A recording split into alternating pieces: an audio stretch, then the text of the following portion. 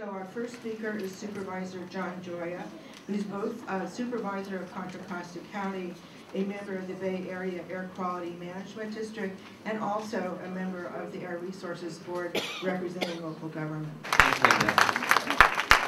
Let me first start by thanking the League for holding this event. This is really important, and all of you play an important role in helping shape public opinion and educate the public on the issue of climate change.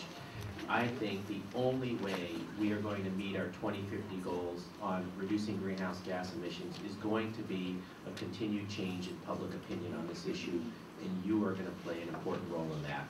And I want to especially thank the League of Women Voters in my area, West Contra Costa County. They hold their regular meetings often at my office, so I know how hard they work, and I know a few of you are here, so I know how important it is to come together.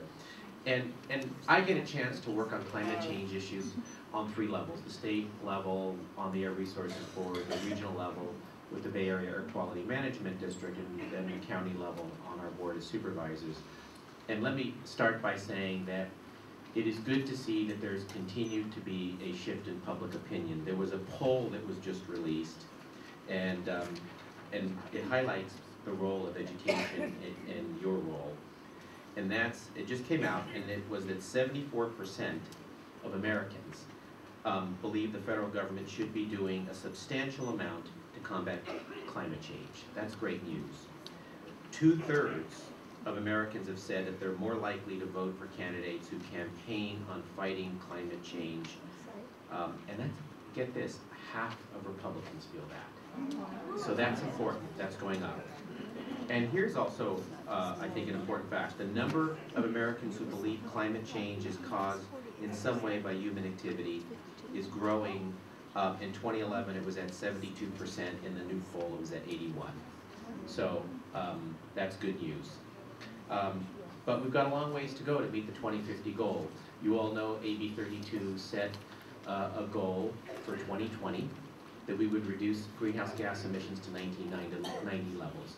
The good news is that we're going to achieve that target. In fact, there was a study just released, funded by the Air Board, done by a scientist at the Lawrence Berkeley National Lab, that said, yes, confirmed that we're going to meet that goal.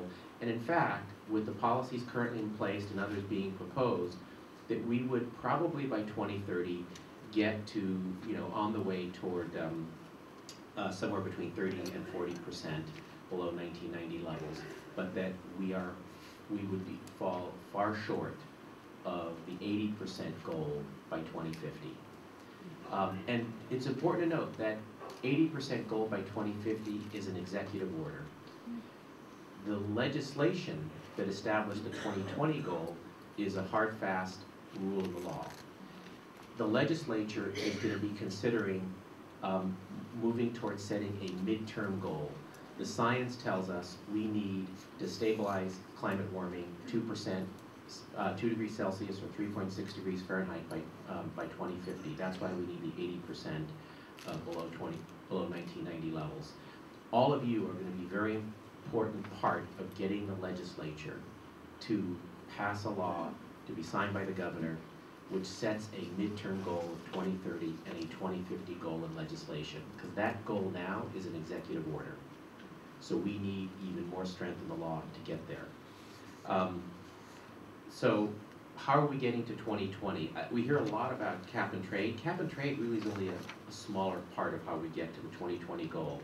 So just to give a little perspective, so cap and trade gets us about a little under 20% of the way to the 2020 goal. Something called the low carbon fuel standard, which is to lower the carbon intensity of our fuels, gets us about 15% of the way. You're going to hear more about the sustainable community strategy. Toward 2020, that only gets us about under 5%. It'll be more significant for a 2030 or 2050 goal. So clean cars, renewable energy, all of those are an important part of getting us to the 2020 goal. The governor, in his inaugural address, really laid out some of the big picture strategies that are needed to get us to 2050. Increasing the amount of renewable energy by 2030. to 50%, doubling the energy efficiency of existing buildings. Also by 2030, reducing petroleum use in cars and trucks by 50%. These are all going to be essential to get to 2050 goals. And also, he talked about reducing short-lived climate pollutants like black carbon, which you heard a little bit about. So, what is the Air Resources Board doing?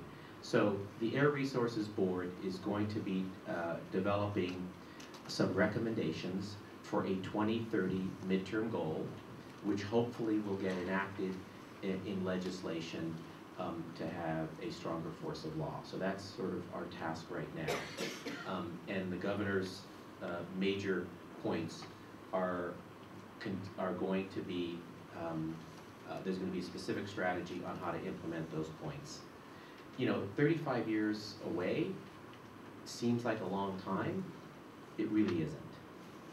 So there's a lot to be done, but let me sort of put out some optimism to show that we can go a long ways in 35 years. It was about 35 years ago that catalytic converters came on the market and started appearing in cars. Over the last 35 years, cars are now 99% cleaner than they were when catalytic converters were first installed. So I think that gives us sort of a perspective that things can happen in 35 years. In fact, the sort of research shows that most of the strategies that we can use to get to a 2050 goal are out there, mostly, not all, in commercially available technology today. It's going to take political will.